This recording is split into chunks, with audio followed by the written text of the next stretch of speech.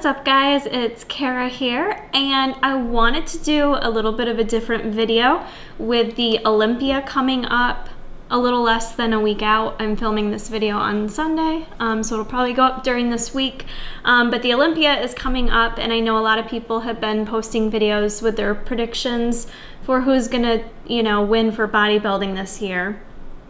And I thought it might just be fun to do a video and tell you my predictions for who's going to win Miss Bikini Olympia this year, because maybe I'm gonna get some hate for this, but let's be honest, I think bikini is a huge part of why bodybuilding is still so popular. I hate to say it, but if you go to the majority of shows, the majority of competitors are comprised in the bikini division, and a lot of times that's why they have bikini last, because that's why all the people will stay in the audience, because they want to see the bikini competitors.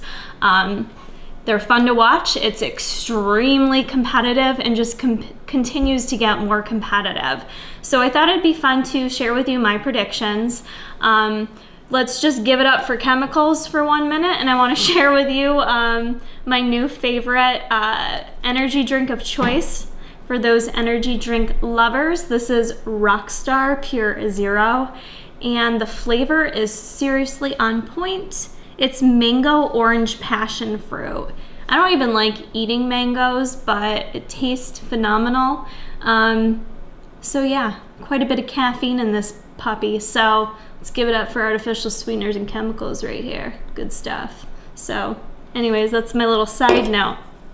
Anyways, back to the Olympia coming up. So Ashley Kaltwasser has won the past 2 years, and that was the first time I believe any bikini competitor has won it 2 years in a row consecutively. And she is competing again this year. So for me, I honestly feel like it'd be very, very tough for anyone to beat her. Her package stays on point all year round, and she is just like the ideal bikini competitor in my opinion. She's the epitome of what bikini should look like. She's drop dead gorgeous. Her symmetry is on point. She's a taller bikini athlete. I forget what category she is. However, when you're pro and in the IFBB, it doesn't matter. Height is taken out of that mix, and you compete against everyone when you're at that pro level. It doesn't matter how tall you are. So she's got the height, and she just has a slamming package. Overall presentation is always perfect with her. Her hair looks perfect. She goes with that sleek, straight black hair with that emerald color that really pops on her with her makeup. She's not overly jacked. I mean, don't get me wrong, she is lean, she's muscular, she's tight, but you don't look at her and say she's someone that's like on a bunch of shit, or she looks like what I think most girls strive to look like. She has a very obtainable physique, but you can tell she works freaking hard year round to maintain that physique. So I clearly love her, and she, I think, will be very, very tough to beat, considering she's won the past 2 years. In order for someone to beat her, they're really gonna have to bring a better package than what she has, because she's gonna be bringing the same package, but even better, because she's a competitor, and that's what she does. So she's gonna be tough to beat. I will say, like, there isn't a list out right now that I could find of who's officially competing this year. So aside from what I know from stalking girls on Instagram, I'm not sure the end-all be-all of everyone competing in this year's Olympia. So I'm gonna give you my top 5 or 6 girls based on who I know will be there and who's won in the past. In terms of qualifying for the Olympia, some girls qualify, I believe, automatically if you win a competition, and then otherwise it's based on a points scale, based on how many IFBB competitions you're in and how well you place, gives you the points to then go to the Olympia. So with that being said, I was looking at the girls that placed top 5 last year, and I believe a couple of them will not be there this year, one of them being Yashira Rebels. Sorry, I'm gonna totally mess up people's names, because I'm not good with names, but she just had a baby, so I know she won't be there. Otherwise I would have placed her high, but I know she won't be there. And I don't believe Amanda Latona will be competing. I could be wrong though. I mean, she qualified, so I'm not sure For some reason, I don't think she is, so I'm kind of counting her as not in this mix. But last year, Janet Layug, if I'm saying that correct, that was her first Olympia and she placed second, and she's looked phenomenal all year round in her competitions, and I think she looks even better now than what she did at last year's Olympia. Stacey Alexander always places extremely well. She's a long timer. She's been competing for so long.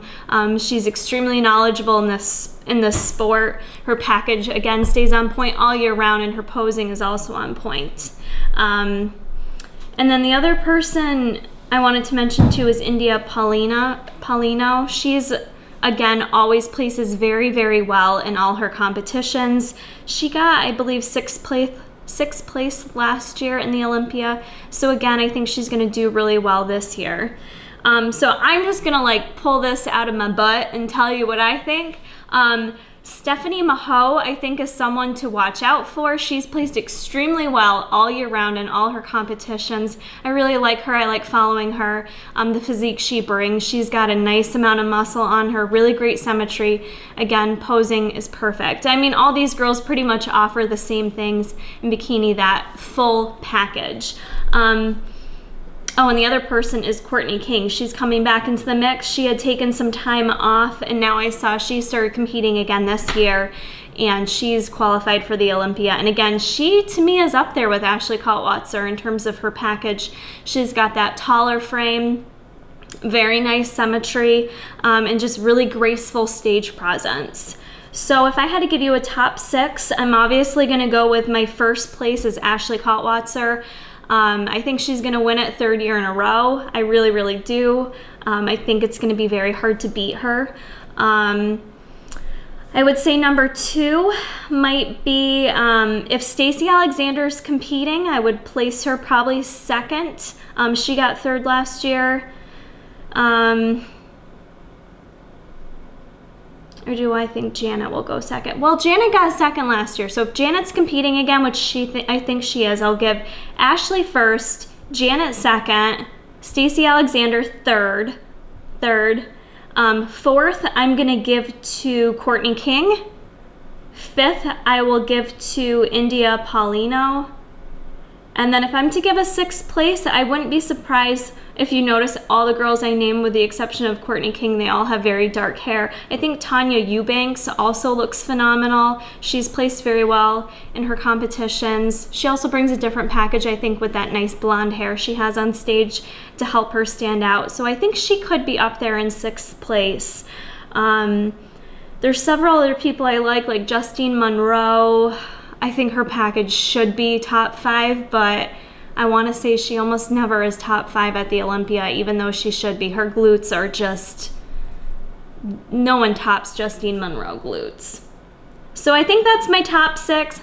I'm just guessing, I'm not sure, but I'm pretty sure for Ashley Kaltwasser taking home Bikini Olympia 2015 for the 3rd year in a row. So we will see how it goes at the Olympia. I will not be there. I think Mark will be there for MTS Nutrition, but I think he has more like conferences and business type meetings. So there won't be an actual MTS Nutrition booth. Sorry guys, we'll see you at the Arnold though. I think that's it. Those are my predictions. I want to hear from you guys out there who follow bikini or the sport, guy or girl. Let me know who you think is taking home the Bikini Olympia this year. So comment below and we'll see how correct I was. Give this video a like if you like it and keep checking back for more. It's to prove that it's gonna harm my health whatsoever. So for those that will ask that, that's your answer there. Egg beaters, whites, and the substitute. This is not shopping on a budget by any means. You'll notice I spend a lot on groceries because I do a lot convenience style. Eggs being one of them. Not to mention there's like some bird flu going around right now and like all the chickens got all fucked up or something because all the eggs are gone and they're super